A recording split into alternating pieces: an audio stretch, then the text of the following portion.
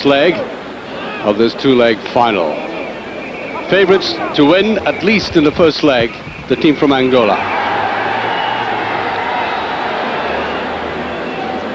Here are the honours that have been spread about the continent. Morocco, Tunisia, Nigeria, and indeed the Nigerians have the better record of all.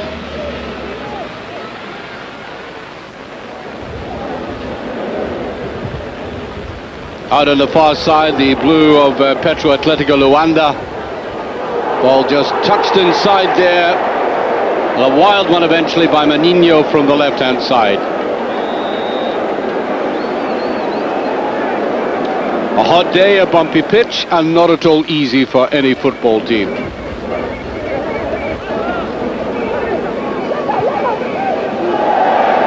A bit of ball played by Espérance there to Hamrouni. And the goalkeeper coming out there, Marito in goal. They had to really try and take advantage of that. Zico going forward, a man with a very famous Brazilian name. Looking for a little support and getting it from Jonas, and the ball just clipping the outside of the post.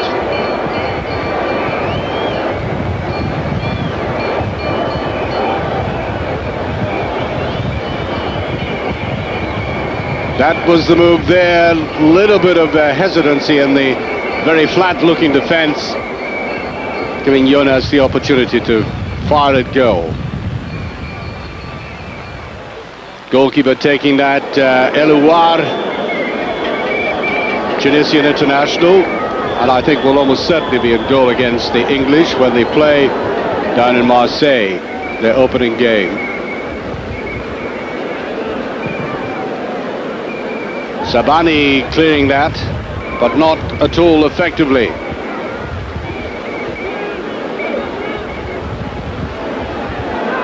Ball difficult to control on this surface, played by Chacharamba. Inside, Jonas taking it up. And there's a very good save. Elouar again, showing something of his international caliber. Rather loose play by the Tunisians, but this time good effort. Hamrouni trying to juggle the ball there and get himself into a good position. Ball coming off the side of the foot eventually.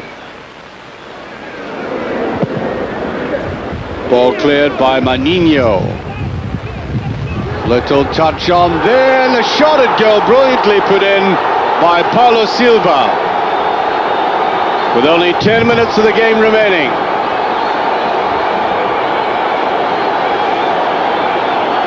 And the ways of celebrating become more and more creative.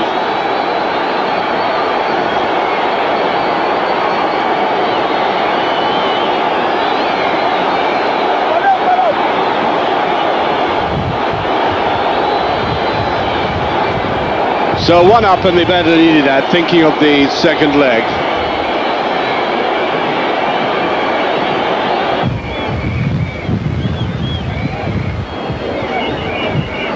But of course, with 10 minutes of that game remaining, 1-0 wasn't at all a bad score for Espérance. And they were a little bit disappointed, and you could see that from the reaction of the Atletico Petro de Luanda players. 1-0 looked a very slim advance to make, with the second leg still to come.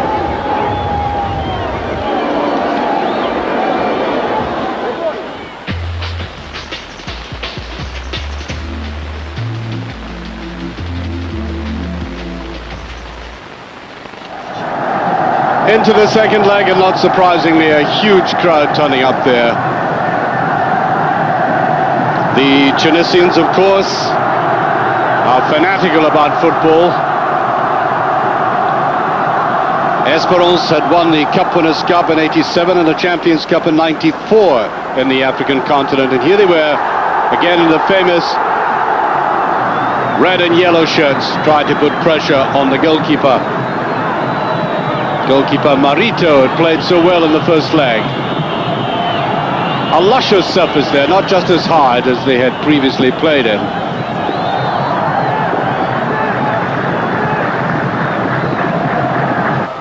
Free kick taken by Chihi.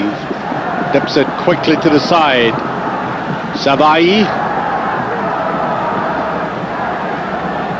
Played back, good football, and that brought out a marvellous save on Marito. Shot there by Tabet.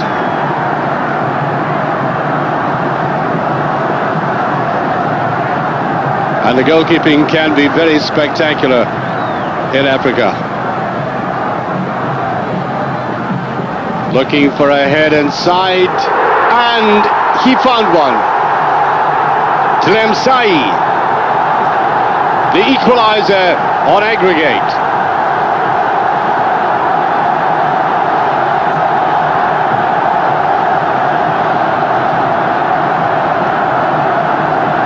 Aiming that towards the near post, and then he sneaks there. Bad covering though.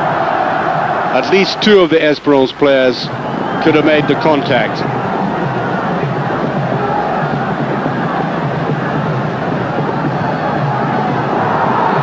Well, the corner kicks were proving to be troublesome, but the referee giving them some protection that time.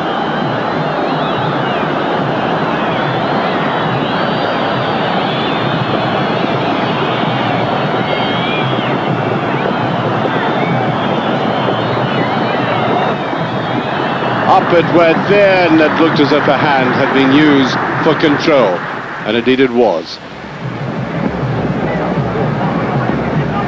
Sabai putting it down, getting it back again. And the goalkeeper, Marito, turning out to be one of the star players in the Luanda side.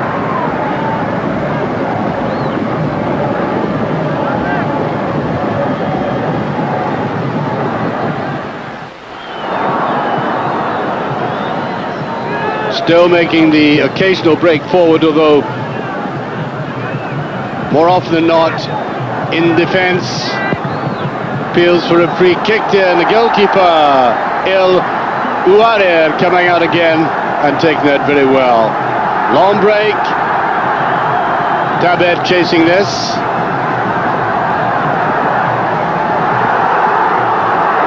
Good defending again by the Angolan side.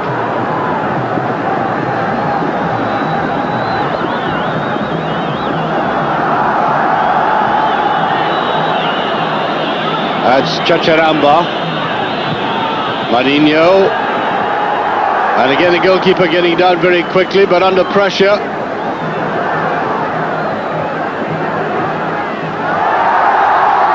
And El Elouar going down again in that clash, and perhaps making the most of it. Into the second half, and the corner kicks again proving very difficult for this defend. Hamrouni got his head to it, and then the ball coming back out to Badra 1 minute into the second half. And you can see what this large Tunisian crowd thought of that.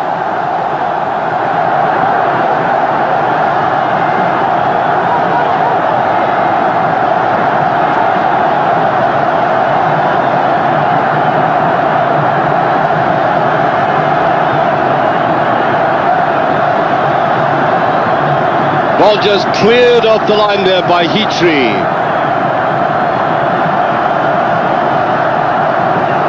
Ball played into the penalty box, and then stepped Badra.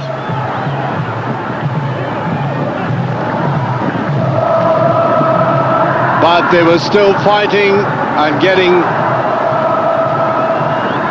some piercing drives in that goal.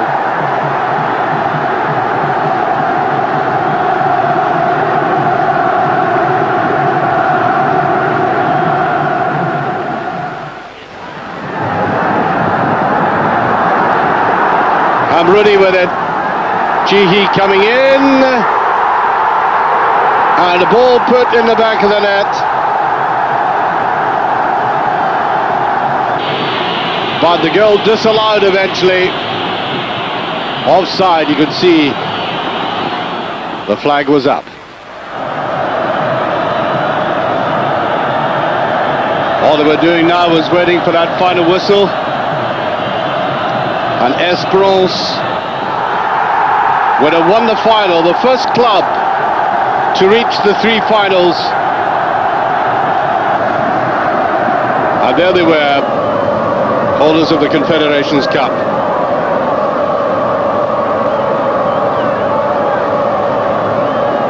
Before this final, they had scored 27 goals. But the 2 they scored at the end to make it 29, the most important of all.